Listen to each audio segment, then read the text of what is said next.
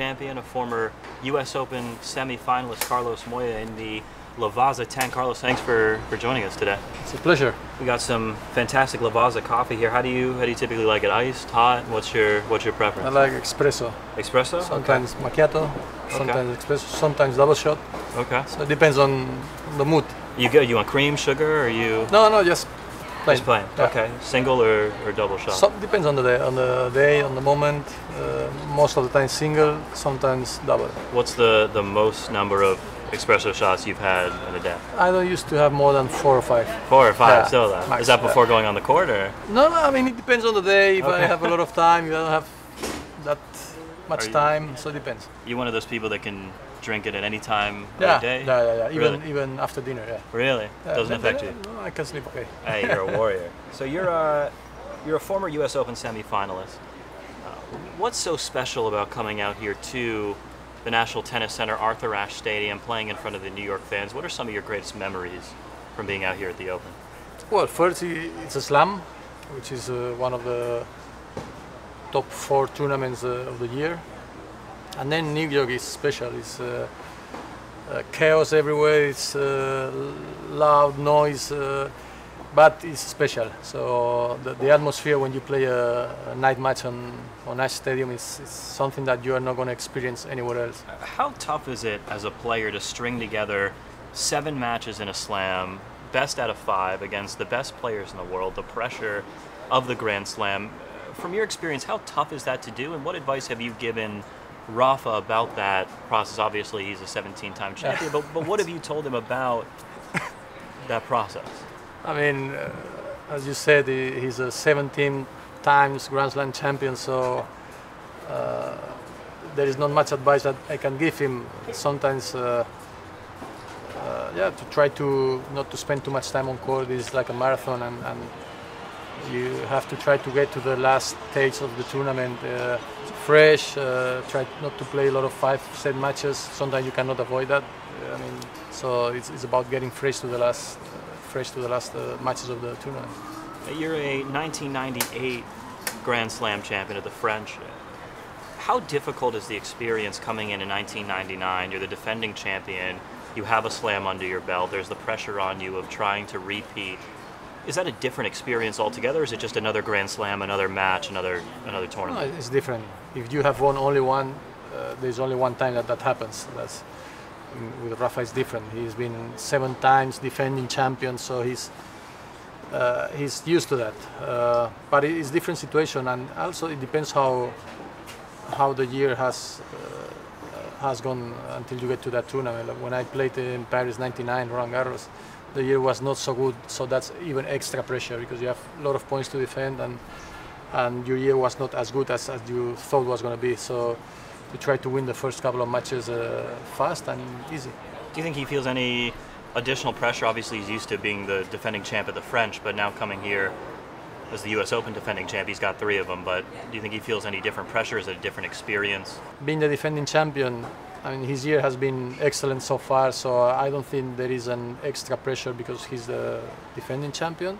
He just has the pressure of trying to win it, trying to finish the year as a #1 in the world. So that those 2 things are already putting some pressure on any player. What was it like for you to reach the pinnacle of your sport, to be the #1 player in the world? When you first reached that milestone, what was that like for you?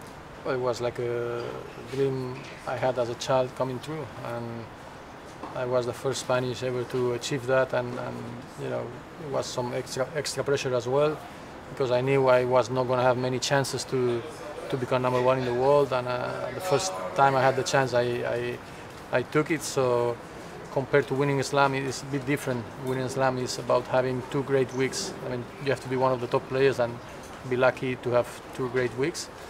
Being #1 in the world is about being 52 weeks the more consistent player out there, and that was a dream come true.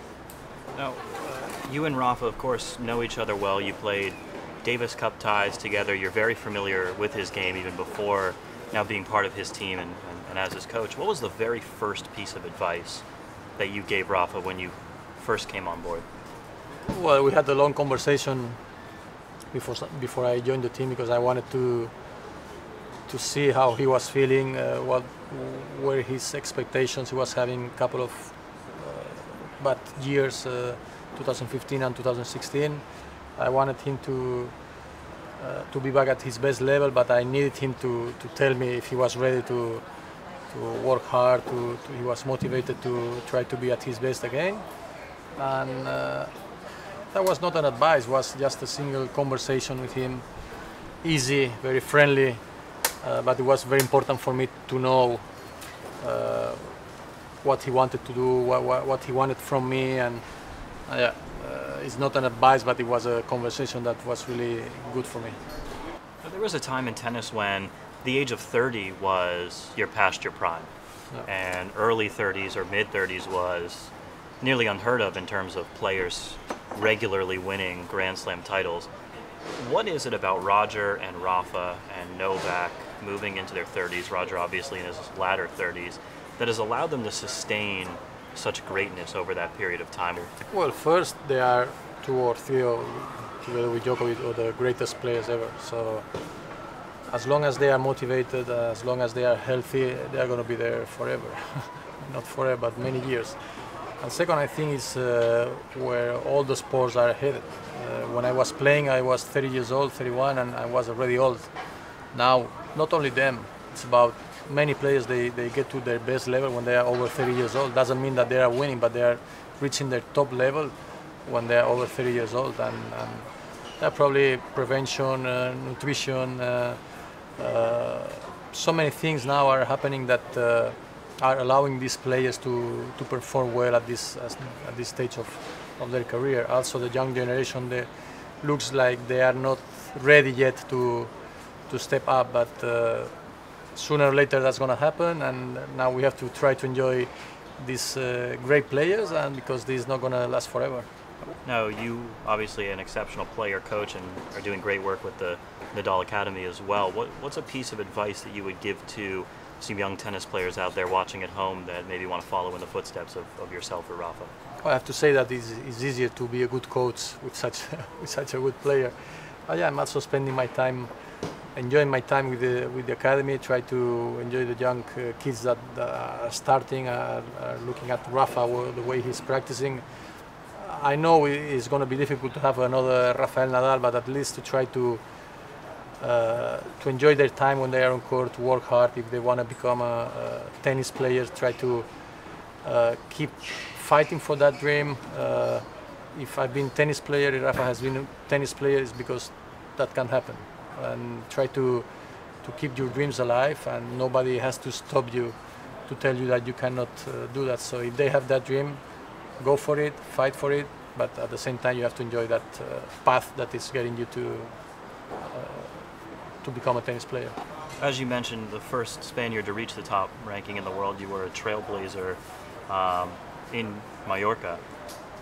What do you think it was that separated yourself from all of the tennis players in the past that allowed you to be that trailblazer, to be the first? It's tough to be the first. It's easy to be the second and the third and the fourth.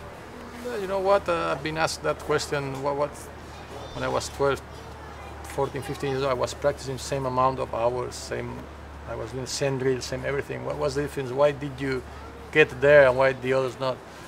I don't know. Honestly, I think they have to be a mix of so many things together that allows you to become a tennis player. And then once I was at the top 10, there were few that were fighting to become number one in the world. Why did I get it? I don't know, because the other guys, they wanted to become number one. They were very good players. I don't know why it's happening. I mean, I have been always very positive and very optimistic in everything. Realistic, but try to think positive. I think when you think positive and you're optimistic, you attract that, and good things happen. So probably that was, together with probably the ability I had when I was on court and to play tennis, to try to improve. Probably being positive helped me to believe that I could get there. Carlos, how was your coffee? It was excellent. It was excellent. Yeah, very good. Carlos very good. Moya, trailblazer, former #1 player in the world, a Grand Slam champion, now coach to the world #1 Rafael Nadal. Thanks for coming out and joining us. Thank you. I enjoyed it a lot. Thank you. Appreciate it.